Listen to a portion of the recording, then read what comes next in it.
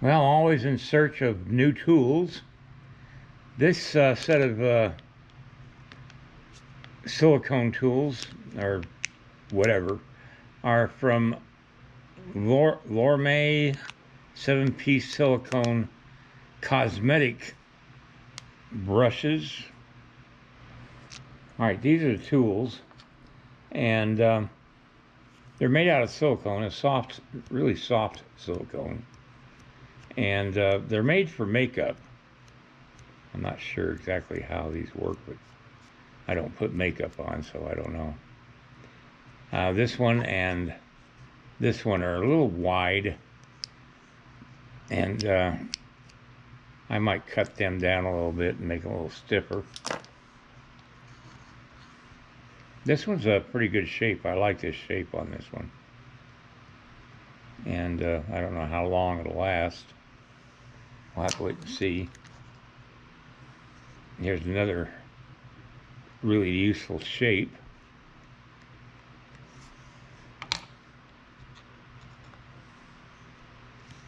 A little stiffer. Another useful shape. I'll try these out and see how they work. There's a kind of a fret, and kind of like a chisel type look to it. It's stiff.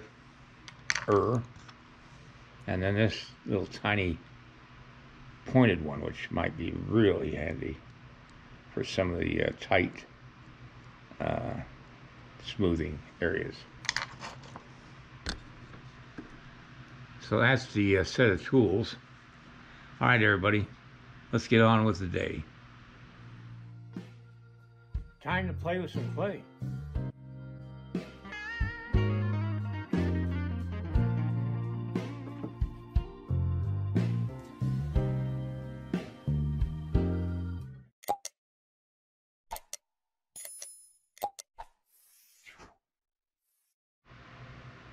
All right, I took this one wide tool and made it into kind of like a detail tool. A little stiffer, thicker, and more useful than a wide, floppy piece of latex. I'm going to do the same with this one here. Made a different shape for this one. And we'll see how it all works.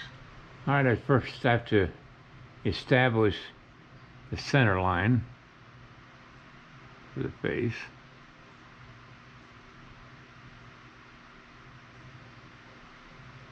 No, it's not quite center. Do that one again. I think I'll just do that with the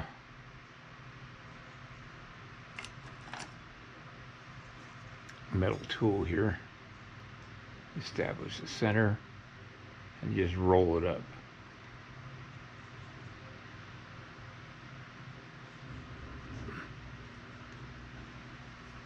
That gives me a reference line.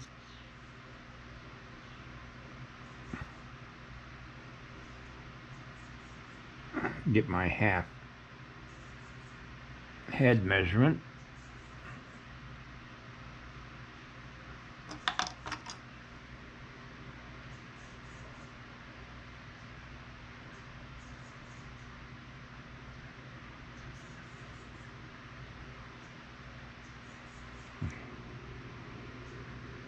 Spit it off.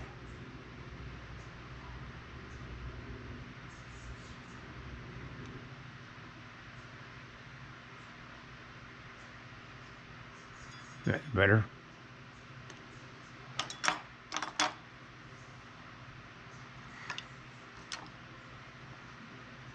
And then the other half, I think I'll mark that with a tool. One of my purple tools.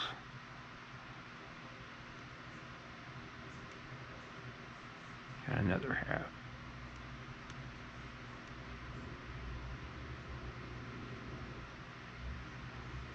Hairline. Okay.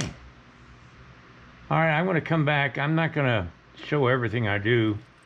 only because I cover this in my instructional videos, and I'll come back when I get a little further along. One way I keep myself in the studio and I can buy clay to work with and pay for the internet to put the videos that I shoot on to the web is through my sales of my instructional videos. If you're so inclined, check the link below this video where I have a review of all 9 of my current instructional videos, and see if you possibly find anything interesting there. I pretty much give you my over 50 years of experience in sculpting, and I'd really appreciate it if you'd consider purchasing 1 or 2 or even all my videos. They're streaming online on Vimeo, and you need a passcode to see them, but that works forever as long as you have that passcode and the link. So please consider that, and let's get busy on sculpting now. End of promotion. Now this is a small, anatomically correct skull that I got from Anatomy Tools. It's they have the male and the female. This is a female, and there's a definite difference between male and female skulls. There's not much of a ridge here above the nose on a female, and they're a little more delicate in their features, but anyway, that's what I'm going to go by. Of course, being a Native American, she's going to have a little bit different structure to the skull, and I'll work that in. The skull is just a basis, just a beginning point for the actual sculpture or face that I'm creating, and I'm still trying to keep it within the proportions for the figure. Let me just check my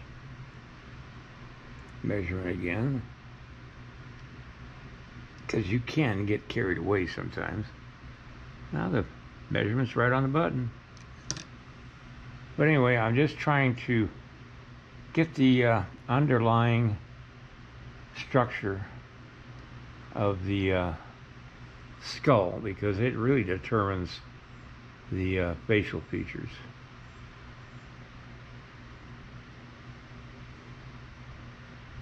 And I'm just taking my time, not rushing it, trying to keep it balanced, and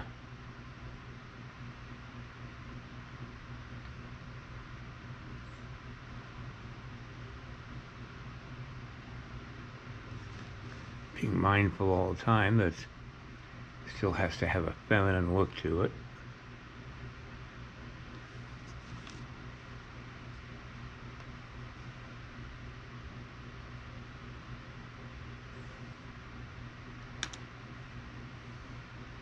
I'm finding these makeup tools are just a little soft for working with this clay, but I'll keep trying. I never give up in anything. I'm just trying to even out the width of the skull on both sides and the shape of the jawline as well. I don't want a masculine jawline.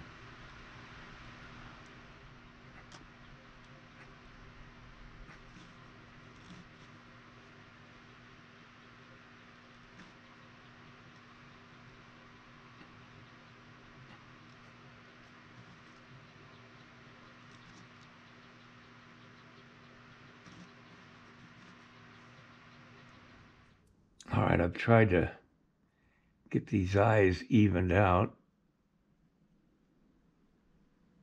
Believe me when I tell you, this is a hard thing to do.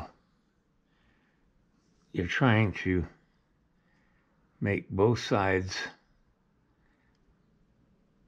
not perfectly alike, because nobody's face is perfectly alike on both sides, but trying to at least getting them close to being the same size and everything, and the same distance from the center line, and trying to get a particular look in the eyes.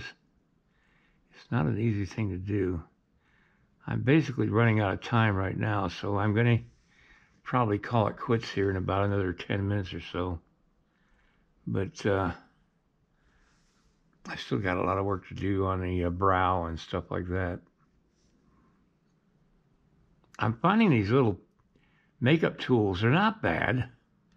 They do have an effect on the clay, although it takes a little more stroking on the clay to get it to do what you want it to do, but it's not damaging anything. So we'll see what happens with these things. I made another tool with a different shape to it, so it just out of that silicone that I bought, and it just gives me a different type of area that I can work in. But I'm still finding the old tool from a friend of mine. Still is one of the best tools I've ever had, even though it's damaged in some ways. I'm just trying to even out the face so that I can build up the facial features. And I'm going to do a little research tonight on female faces and Native American female faces. All right, Thursday I will have to go to the foundry. I'm coloring one of the copies of my Crazy Horse, and it's going to be a full color bronze, and that's going to take probably all day to do, but I'll video it and supply you with that. Tomorrow I will come down here and work on this clay as soon as I get a chance to get down here. I got to do some prep work, trying to find the some good pictures of the type of colors I need on my bronze, and I'll be doing that tomorrow and today. All right, good night, everybody. Please give me a like and a subscribe, and ring the little bell. Also, don't forget I have instructional videos available now online. The link below this video shows you a link to a review of all 9 videos. Later, everybody. Good night.